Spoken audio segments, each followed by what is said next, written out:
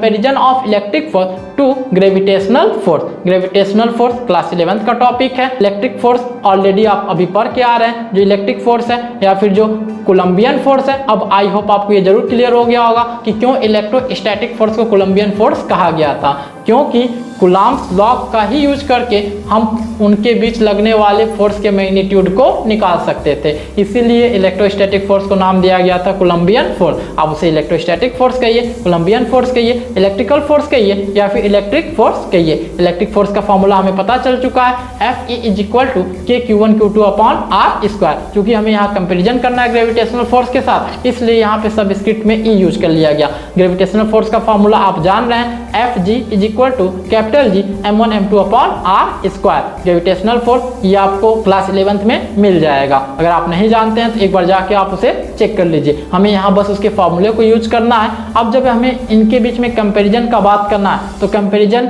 हम दो फॉर्म में करेंगे। सबसे पहले हम जानेंगे कि इनके बीच में कौन कौन सी सिमिलरिटीज हैं। जो फर्स्ट सिमिलरिटी है वो यह है कि दोनों जो फोर्स हैं वो इनवर्स स्क्वायर लॉ को फॉलो करते हैं। इनवर्स स्क्वायर लॉ फिजिक्स में क्या होता है वो आपके स्क्रीन के सामने है। The principal in physics that the effect of certain forces on an object varies by the inverse square of the distance between the object and source of the force। Inverse square law में यह बताया जाता है कि अगर हम किसी भी फोर्स का बात कर रहे हैं तो वो जो फोर्स होगा वो उस डिस्टेंस के स्क्वायर के इन्वर्सली वेरी करेगा, जिसका ग्राफ भी आप स्क्रीन पर देख सकते हैं। ये था आपका इनवर्स स्क्वायर लॉ।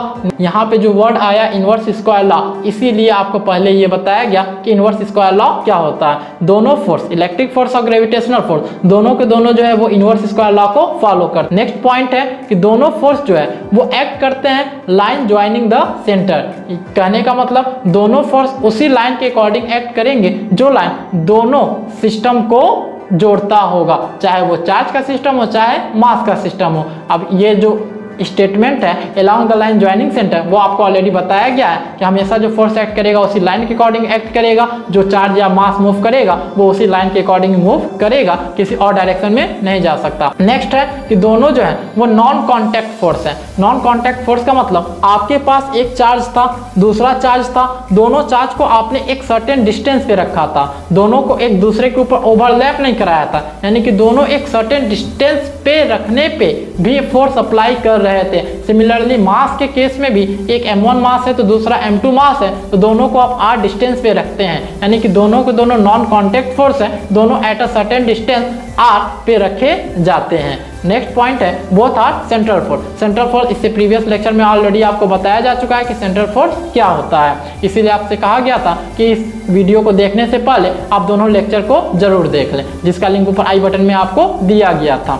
दोनों के दोनों जो है वो सेंट्रल फोर्स हैं, यानी कि Fe इलेक्ट्रिक फोर्स और Fg यह भी जो है आपका सेंट्रल फोर्स है। नेक्स्ट पॉइंट है दोनों कंजर्वेटिव फोर्स है। क्यों कंजर्वेटिव फोर्स है? क्योंकि चार्ज जो है वो भी लॉ ऑफ कंजर्वेशन को फॉलो करता है और मास जो है वो भी एनर्जी के साथ लॉ ऑफ कंजर्वेशन को फॉलो करता है। मास प्लस एनर्जी दोनों के दोनों एक साथ लॉ ऑफ कंजर्वेशन को फॉलो करते हैं, इसलिए दोनों के दोनों जो है वो आपका कंजर्वेटिव फोर्स होंगे। और जो लास्ट पॉइंट है दोनों जो है वो लॉन्ग रेंज फोर्स है। जब आप इलेक्ट्रिक फील्ड टॉपिक को स्टडी करेंगे जो हमारे लेक्चर 4 में मिलेगा, इलेक्ट्रिक फील्ड में आपको बताया जाएगा कि अगर कोई भी हमारे पास चार्ज है, उस चार्ज का जो रेंज होता है वो इनफाइनाइट तक होता है थ्योरेटिकली। तो इनफाइनाइट तक रेंज होने के कारण हम इसे कहते हैं कि यह जो है वो लॉन्ग रेंज फोर्स है। बाकी ग्रेविटेशनल फोर्स में मास का इफेक्ट भी आप जान रहे हैं कि काफी लॉन्ग रेंज फोर्स होता है। ग्रेविटी का इफेक्ट आप ऑलरेडी जान रहे हैं। तो ये सभी पॉइंट जो हैं जो आपकी स्क्रीन के सामने शो हो रहे हैं, ये जो 6 पॉइंट है वो इन दोनों के बीच की सिमिलरिटीज को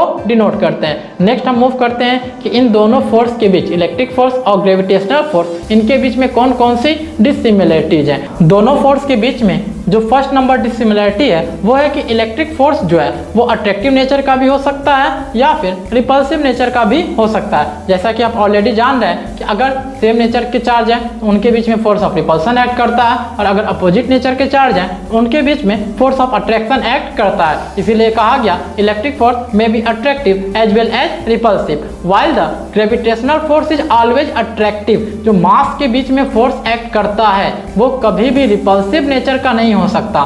दो मास या फिर दो से ज़्यादा मास के बीच में जो फोर्स लगेगा वो हमेशा फोर्स ऑफ अट्रैक्शन होगा, फोर्स ऑफ रिपल्सन मास के बीच में कभी भी एक्ट नहीं करता है। तो ये हमारा था फर्स्ट डिसिमिलैरिटी। नेक्स्ट डिसिमिलैरिटी की तरफ हम मूव करते हैं। नेक्स्ट डिसिमिलैरिटी जो है वो है कि हमारा जो इलेक्ट्रिक फोर्स है वो मीडियम के ऊपर डिपेंड करता है। अभी आपने जो भी बात किया था कूलॉम्स लॉ में, वो आपने पर्टिकुलर एक मीडियम को यूज करके बात किया, वो मीडियम था एयर या फिर वैक्यूम। आगे चल के हम और भी अदर मीडियम को भी डिस्कस करेंगे। अभी हम बात कर रहे हैं कि हमारा जो इलेक्ट्रिक फोर्स है वो मीडियम के ऊपर डिपेंड करता है, जबकि ग्रेविटेशनल फोर्स मीडियम के ऊपर डिपेंड नहीं करता। वो जो आप मास का सिस्टम कंसिडर कर रहे हैं वो आप किसी भी मीडियम में ले लीजिए, उनके बीच में जो फोर्स ऑफ अट्रैक्शन लगने वाला है उसका वैल्यू हमेशा सेम होगा।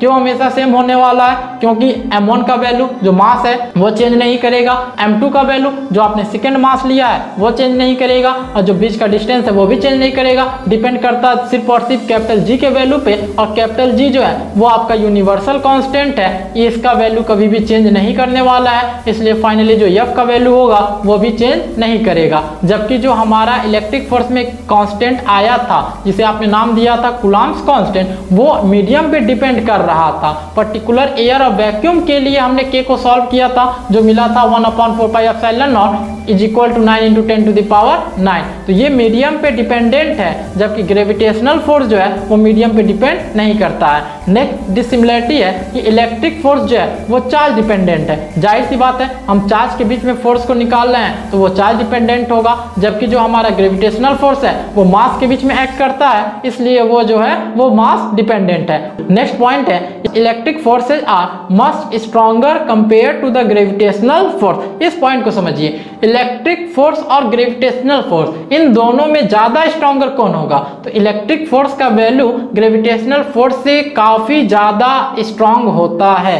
क्यों ज़्यादा स्ट्रांग होता है वो अभी आपको पता चलेगा जब हम इसके इंपॉर्टेंस को समझेंगे। ग्रेविटेशनल फोर्स मास के बीच में एक्ट करता है, जबकि जो हमारा इलेक्ट्रिक फोर्स है वो चार्ज के बीच में एक्ट करता है। चार्ज का वैल्यू माइक्रो लेवल पे भी हो सकता है और काफ़ी लार्ज वैल्यू भी हो सकता है। मास का भी वैल्यू भी कम या बड़ा हो सकता है, मगर इलेक्ट्रिक फोर्स स्ट्रॉन्गर क्यों है वो आपको आगे डिस्कस करते हुए इस वीडियो में पता चल जाएगा। नेक्स्ट पॉइंट है कि जो चार्ज है वो दो टाइप के होते हैं, एक आपका पॉजिटिव चार्ज होता है, एक नेगेटिव चार्ज होता है। जबकि मास के लिए ऐसा नहीं है कि मास हमारा कभी पॉजिटिव होगा कभी नेगेटिव होगा, मास हमेशा पॉजिटिव होता है। यह आपका जो था वो लास्ट डिसिमिलैरिटी का पॉइंट था। तो आपके सामने स्क्रीन पर टोटल डिसिमिलैरिटी शो हो रही हैं जो इलेक्ट्रिक फोर्स और ग्रेविटेशनल फोर्स के बीच में होती हैं। अब यहाँ पे एक स्टार बना के पॉइंट आपको बताया गया है कि electric force between two protons is 10⁻36 times the gravitational force between them. Electric force जो होता है वो ग्रेविटेशनल फोर्स का 10⁻36 टाइम्स ज़्यादा होता है दो प्रोटॉन्स के बीच में। दो प्रोटॉन्स का अपना खुद का मास होगा। अब जाहिर सी बात है, अगर मास है तो मास के बीच में ग्रेविटेशनल फोर्स एक्ट करता है, और प्रोटॉन जो है वो पॉजिटिव नेचर के चार्ज होते हैं तो इनके बीच में इलेक्ट्रिक फोर्स भी एक्ट करेगा। यह जो इलेक्ट्रिक फोर्स का वैल्यू है वो ग्रेविटेशनल फोर्स के वैल्यू से 10⁻36 टाइम्स ज़्यादा है। इसीलिए उस पॉइंट में मेंशन किया गया था डिसिमिलैरिटी में कि इलेक्ट्रिक फोर्स जो है वो काफ़ी स्ट्रॉन्गर होता है ग्रेविटेशनल फोर्स से। अगर हम बात कर ले इलेक्ट्रॉन्स के लिए तो इलेक्ट्रॉन के केस में भी इलेक्ट्रिक फोर्स ही ज़्यादा होगा। इलेक्ट्रिक फोर्स हर केस में हमेशा ज़्यादा होगा। इलेक्ट्रॉन के केस में ये 10⁻43 टाइम्स ज़्यादा होता है। जब ये माइक्रोस्कोपिक पार्टिकल्स पे इतने ज़्यादा हैं, आप जान रहे हैं कि इलेक्ट्रॉन प्रोटॉन काफ़ी छोटे पार्टिकल्स हैं, काफ़ी स्मॉल पार्टिकल्स हैं। जब स्मॉल पार्टिकल्स पे ये इतने ज़्यादा हैं तो जाहिर सी बात है जैसे ही चार्ज का वैल्यू बड़ा होगा तो ये प्रोडक्ट पे डिपेंड करता है, तो इनके बीच लगने वाले इलेक्ट्रिक फोर्स का भी वैल्यू और ऑटोमेटिकली इंक्रीज कर जाएगा। तो इलेक्ट्रिक फोर्स हमेशा ग्रेविटेशनल फोर्स से ज़्यादा होता है। दो प्रोटॉन और दो इलेक्ट्रॉन के बीच में कितना ज़्यादा होगा? एक में 10⁻36 टाइम्स ज़्यादा होगा और एक में 10⁻43 टाइम्स ज़्यादा होगा। अगर आपने अभी तक हमारे चैनल को सब्सक्राइब नहीं किया है तो नीचे दिए गए लाल बटन पे क्लिक करके उसे सब्सक्राइब कर लें और साथ ही साथ नोटिफिकेशन बेल को दबाकर उसमें ऑल ऑप्शन को भी सेलेक्ट कर लें, जिससे हमारे आने वाली वीडियोस की नोटिफिकेशन सबसे पहले आपको मिल सके। और साथ ही साथ आप हमें फेसबुक और इंस्टाग्राम पे भी फॉलो कर सकते हैं, जिसका लिंक नीचे डिस्क्रिप्शन बॉक्स में दिया गया है।